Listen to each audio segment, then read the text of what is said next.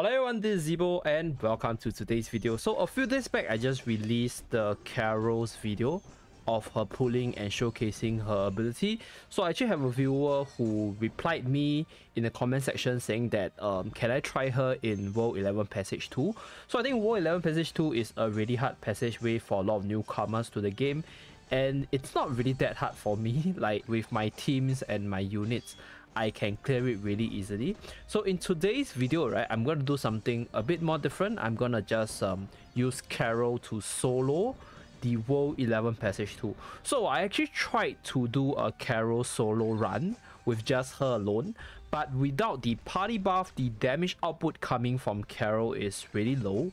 So the last room, I tried at least like 5 to 6 times and I really can't find a way to clear the monsters fast enough before I clear the stage. So I figure out I'm not going to waste time because my unit isn't really that strong. I don't have a max break sword, neither do I have a maxed out book stats. So I'm not going to waste time on that. I'm just going to put her solo but with the party buff of 4 other members. So pretty easy, right? So this is a challenge for myself and to show you guys how she actually works. And I think her animation, even though it's a bit slow, but I realized that some of her animation actually cancels the creep animation. So when the creep or rather the monsters come close to her, she can poke them and force them away. So that's something that's really interesting once I did this challenge with her. So yeah, let me know down in the comment section below if you guys want to see more of such challenges or what kind of challenges you guys want to see me do.